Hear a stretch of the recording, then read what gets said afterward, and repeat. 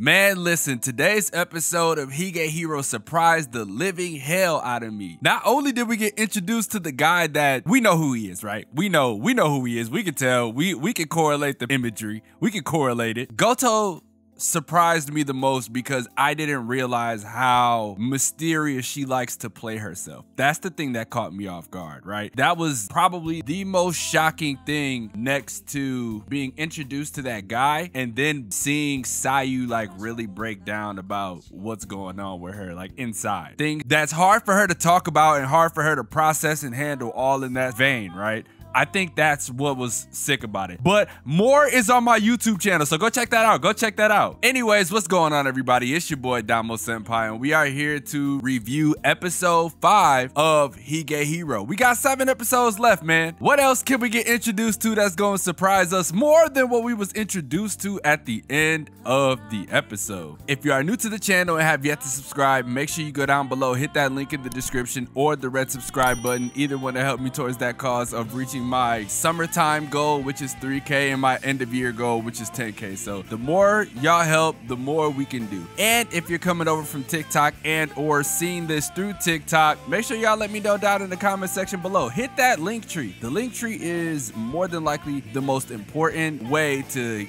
get to me, right? Like to get a hold of me, because it takes you to my TikTok, it takes you to my Twitter, it takes you to my Twitch. Crazy that those all start with T's. Takes you to my YouTubes, and it even helps you. It even helps you subscribe, which is free. I have to make sure I reiterate that every video for anybody who's brand new and potentially watching this. Subscribing to the channel and supporting me is 100% free. You're not paying for anything. You're just supporting somebody who has bigger aspirations than what's being shown here. My dreams and aspirations are huge, and I'm only doing what I can to get to them. But yeah, man, if you guys want to support me, please consider subscribing. Make sure you like, comment, subscribe, all that good stuff. Those are all the things you should be doing as you watch this video. But let's get to the real stuff, right? Let's get to why we're really here. GOTOU-san is a hero. She is portraying herself as quite the support character. Now, I seen somebody in one of my TikTok comments talking about this, saying, you know, GOTOU isn't what she lets on to be. You know, she's really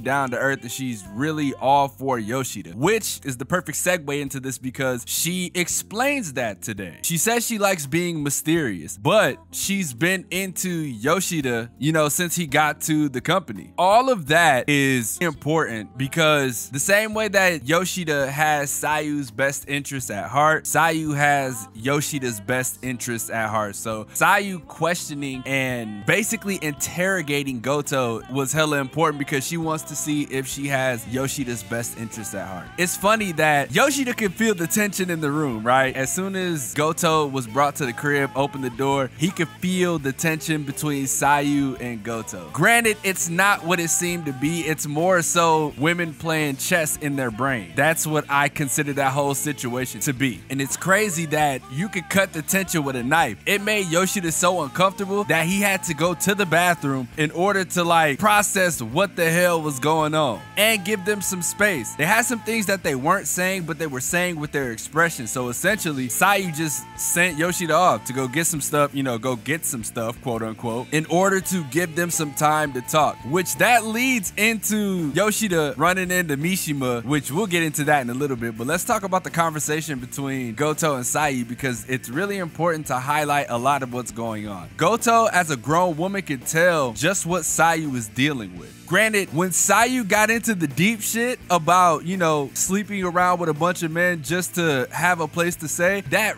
really hit GOTOU in her core because if she is a virgin like she says she is, hearing all of this is breathtaking, as you can see with her expressions, right? That was what was telling about that situation. So that showed me a lot more about GOTOU than I already knew. To piggyback off what I said earlier about GOTOU presenting herself to be a better support character, it's more so the simple fact that she's trying to embed in Sayu's head like, okay, so what's going on right now is not the best situation. You're staying at a grown man's house, which could potentially get him in trouble, legal battles, all that stuff, but at the same time, I can see that you're going going through something and you haven't quite figured it out yet. Which, if we fast forward to the end of the episode, Gotou says something along the lines of, please continue to look after Sayu and watch over her, because she doesn't need, there's a lot of things about herself that she doesn't understand yet. The way this shit is written is so good because we're really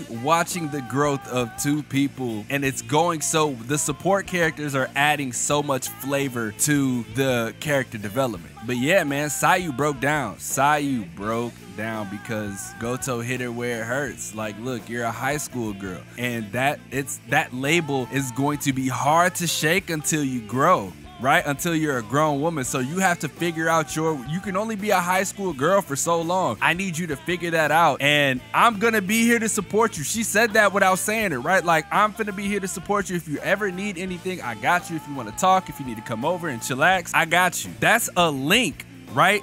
That's a link between Gotou and Yoshida. I know I'm over here going crazy with the whole conversation between them two, but I think it's really important to highlight what was going on there, because that's gonna rear its head later on because of what we seen at the end of the episode. But let's get to Mishima being a stalker, man. Mishima was stalking Yoshida, which was absolutely hilarious because, you know, she really likes Yoshida. She let him know that, what was that, last episode? The episode before that? Yeah, it was the episode before that when Sayu ran away from the house and met with Mishima. Mishima was letting Yoshida know, like, you're way too nice, dude. And you know what they say about really nice people? They don't get what they want at the end. And it's so cool that Mishima was being hella honest about the situation, because it's just like, what is your priority here? Are you gonna prioritize getting Sayu together and helping her, you know, get out into this world and actually live her life, as opposed to being sheltered here and just continuing to run around from house to house? Or are you going to prioritize getting with Gotou, who has obviously made it clear how she feels about Yoshida, right? Yoshida has quite the situation on his hands. You can say that without saying it, right? You see that. I think Yoshida was not processing that properly either. First of all, the environment with Mishima exploding like she was, dude, it's hard to process what she's saying with everybody around you, assuming that, you know, this is like a couples fight. That's what it looked like everybody that was at that market was assuming, the whole little marketplace. And I think it was important. That conversation was super cool too, because like I said, it's helping Yoshida understand like the seriousness, and I'm glad that the title of this episode is reality. It's helping him realize like the seriousness of the situation, like it's a reality check. Mishima's letting him know, like, look, you gotta learn what to prioritize, and Gotou is letting Sayu know, you know, you gotta prioritize getting A and B together for C to happen. I think that the title of this episode was right on the money. And let's get to what's really going on, right? Let's get to the meat and potatoes, because the ending,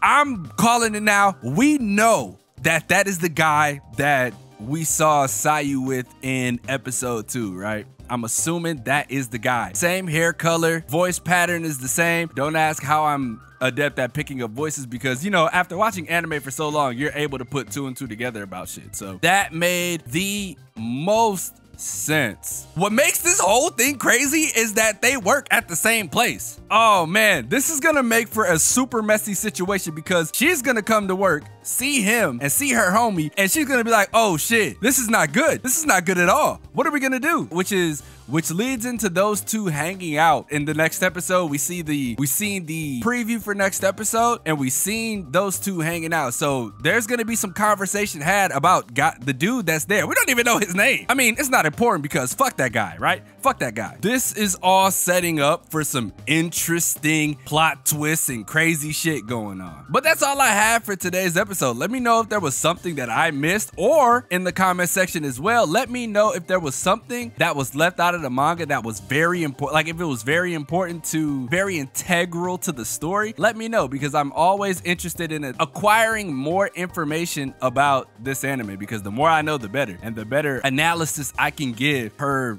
episode and per video. If you are new to the channel and have yet to subscribe, make sure you go down below, hit the link in the description, the link tree, man. Hit that link tree, bro. Hit the link tree. It's hella important. If you want to support me on my way to producing daily content, hit that coffee, man. Just start donating. But the most important part is subscribing, because that's free. That is the most important thing to take away from this. But as always, it's your boy Damo Senpai, and I will see you guys in the next video.